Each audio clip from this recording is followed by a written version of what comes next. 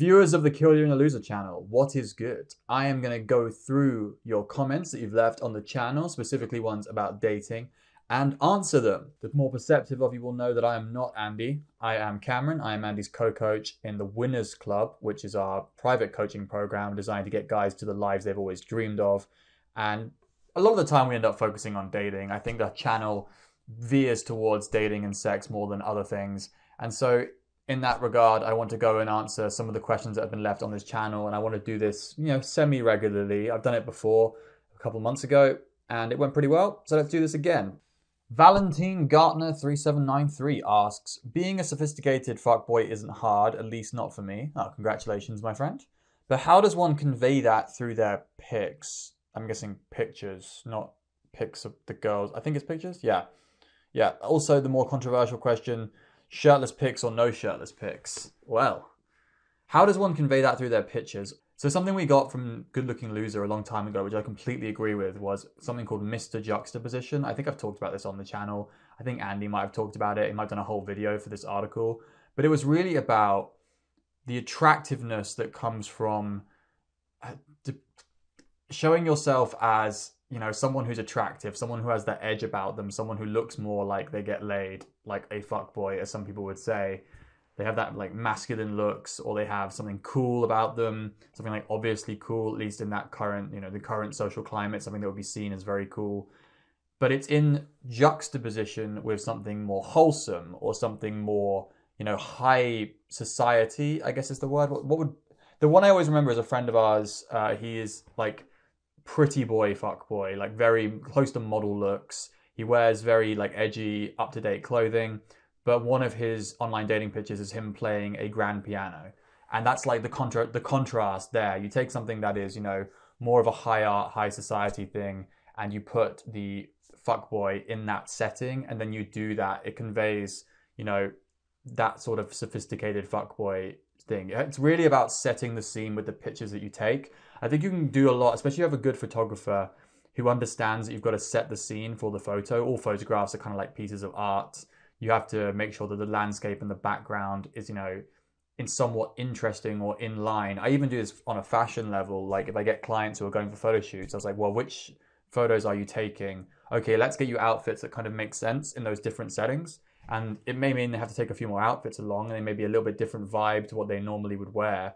But it's all for setting the scene of the picture so it has maximum effect. Thinking of this very much from like an artistic level, not just, like dating profiles or social media, which I feel like is, it's reaching a point where like everyone's having to try as hard as possible. And you got to think of it on that kind of level if you want to get like the best advantage out of the impact your pictures will have. So yeah, I would focus on the Mr. Juxtaposition of it. The contrast of you looking like an obvious player, but in a more wholesome, ideal setting or a more high art society kind of setting. That's what I would go for. I think it's a really attractive look, or at least it has been in my experience in terms of having guys go for that or using it myself in my own profile pictures. He snuck a second question in there as well of the shirtless pics or no shirtless pics. This is an interesting one because I think the era of being able to, throw up a bathroom shot of you with your abs like you took in the mirror is kind of over. Or we've seen some variations of that actually work. But the idea of, just taking a gym selfie with like your abs out or whatever and putting it on your online profile, the idea of that just like a low effort one working seems to not really be the case anymore. We've all moved on in terms of like making the profiles look better, and the shitty shirtless selfie doesn't work. Shirtless pictures we've seen tend to work best if they're in like a natural setting where you would be topless. So the obvious example would be like the beach. What are other obvious examples of that? I guess if you're like hiking topless, I've seen guys make it work where they were like, it was a really hot day and they were hiking and they went topless and they've still got their backpack on. That kind of stuff works. The other stuff would be like if you're shirtless, but it's in like a model setting. We've got some friends of ours who do like photos where they basically look like models, but they have their shirt like fully open. One of our coaches, Ed, has a really good picture of that when he got himself down to abs, and it goes in, almost looks like he's a fashion model shooting in the street. It's a really high level picture.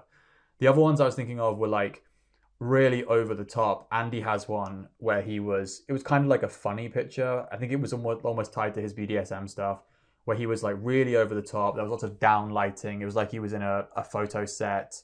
He had a funny hat on. It was an interesting way of doing it, and I think it worked really well for him. So you can either go really over the top and make it like a model photo shoot, super artistic, or you just go for the natural. You're on a beach, you're by the pool, that kind of stuff. Try and make it seem like there's a good reason for you to have a shirtless picture of rather than just doing a selfie in the mirror in the gym bathroom, which is illegal anyway. You should be taking pictures or taking videos, in the gym bathrooms, in the gym changing rooms. People get in trouble for this because they should, because other people are changing in there. Don't fucking film in there.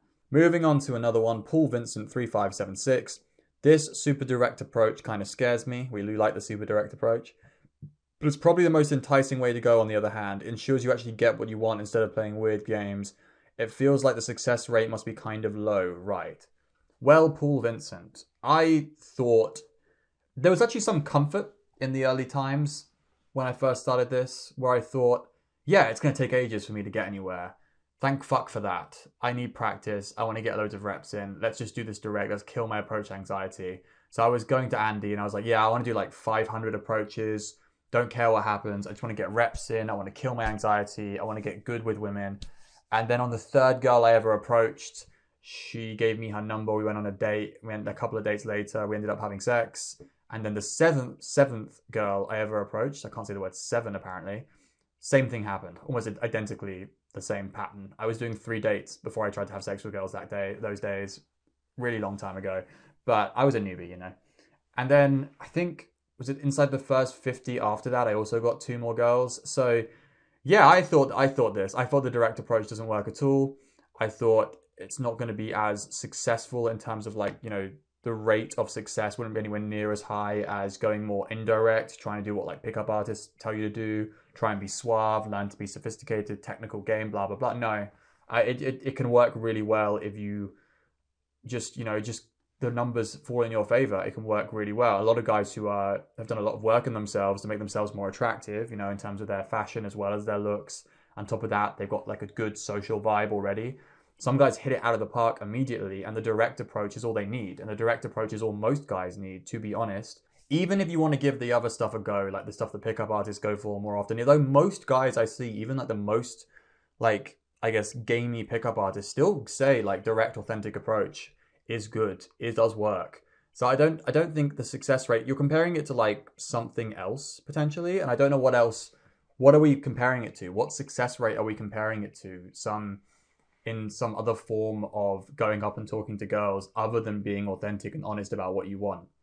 I would like to see what that is. I guess it's seeing your friends go up and befriend the girl for a couple of hours first before trying to make a move, trying to do everything without saying anything.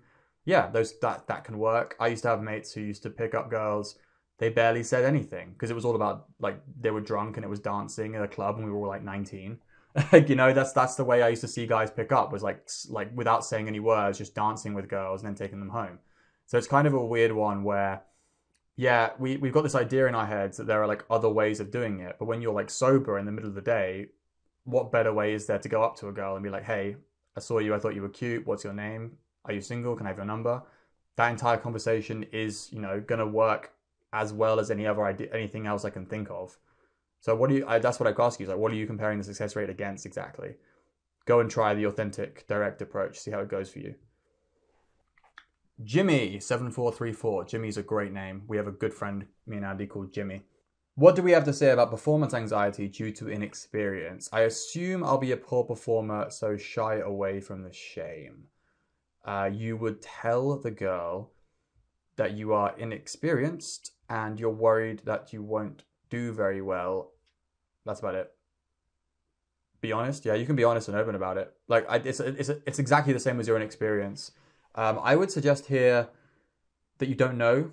You have no fucking idea if you're going to be a poor performer. And yeah, accept and let go of the idea that you'll be good if you're inexperienced would be a good starting point.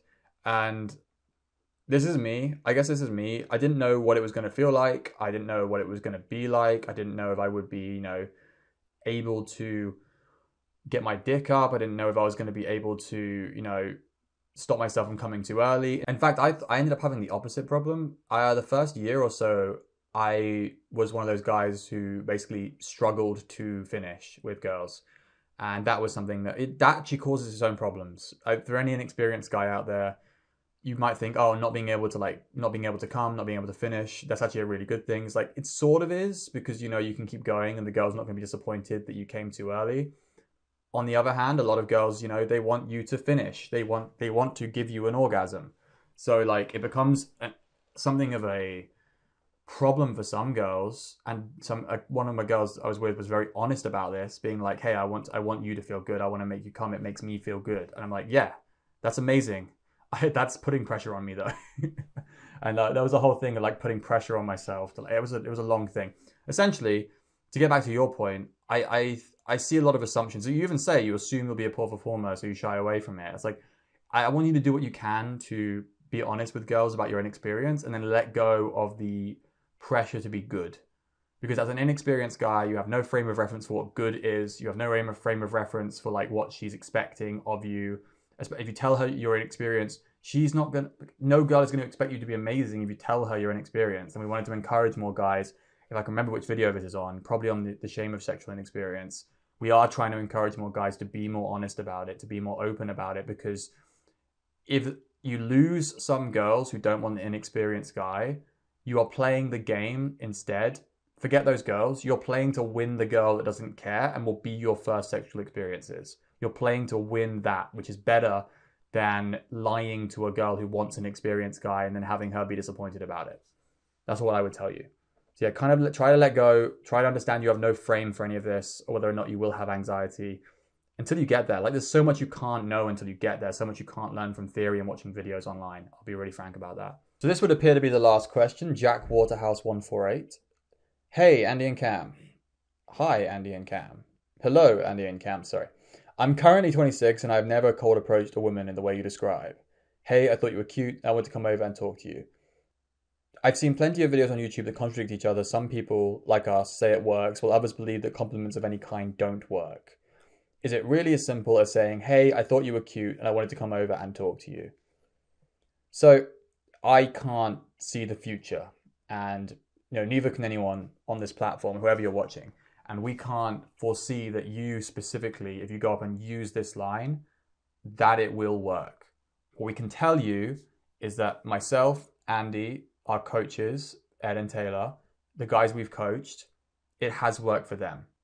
Andy and I really want to shy away from being like, you need to do this, you should do this, as if we are omnipotent gods who understand all of time to come and all of time that's been, and we know exactly what's going to work for you in your specific situation. So we can't tell you that this is definitely going to work for you, but we can lay out the evidence for what has worked for ourselves and what has worked for the guys that we've coached in our experiences. And yes, hey, I thought you were cute and I wanted to come over and talk to you has worked for me. And this idea that compliments don't work, who is saying compliments don't work? So when it comes to approaching, I'm almost of the school of thought that what you say in those first lines doesn't hugely matter. It doesn't matter that you call her cute or you call her sexy or you say that you like her style. All that matters is you show intent and interest. And if you're saying that someone out there is saying that showing interest doesn't work, showing your intent honestly doesn't work, and you should be backhanded, yeah, Andy and I would tell you we're not really of the belief, at least for ourselves, that works. And we've seen guys, we've seen people try that. We tried it ourselves. We tried to be indirect. I went through a whole period of using the stuff in The Game by like Neil Strauss and Mystery. I've done all that stuff. The direct approach, the authentic approach that Andy and I started using is the one that we feel most strongly towards, because it's the more authentic approach. It's showing your intent to a girl. And the important thing about showing your intent, like, hey, you're cute, I wanted to come over and say hi, are you single? There's so much intent in that. That's all we want to do. All we want to do is go up and authentically show intent towards the girl, that we want to date you, we want your number, we want to either take you on a date now or take your number and take you on a date later. That is all we want to do. I don't really give a fuck what that line is, as long as your intent is communicated honestly, authentically. Like we say, I keep saying authentic, but that's what we want to do. And we do that at a significant volume that we find enough girls who will hear us say that, will look at us, they'll be like, I like this guy, I'm going to give him my number, or I'm going to go on a date with him immediately. That is what we want to do.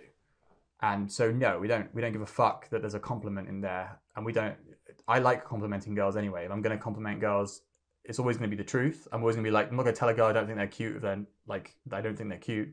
I'm not going to tell a girl I think they're cute if I don't think they're cute. As long as it's authentic and honest, it's fine. Like, I think if you're like on your knees, just like showering her with like compliments and that's all you do, you don't do anything else, yeah, you're going to get a little bit OTT. This is not what this is. This, as I said, it's just showing your intent immediately, going up and telling her that you are seeing her as a potential dating prospect. Does she feel the same way? She does. Continue conversation.